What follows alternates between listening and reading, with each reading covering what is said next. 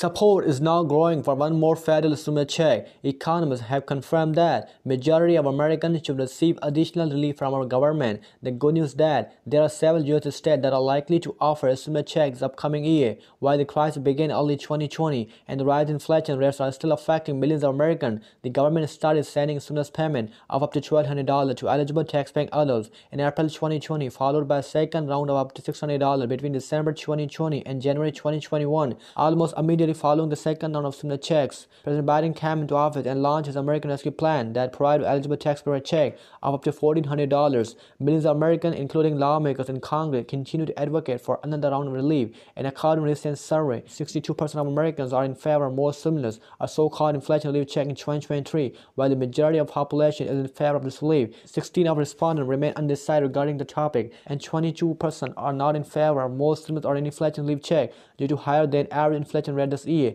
Millions of Americans have had to cut back on their spending, are experiencing financial insecurity. Many U.S. states took it upon themselves to provide some monetary aid to their citizens.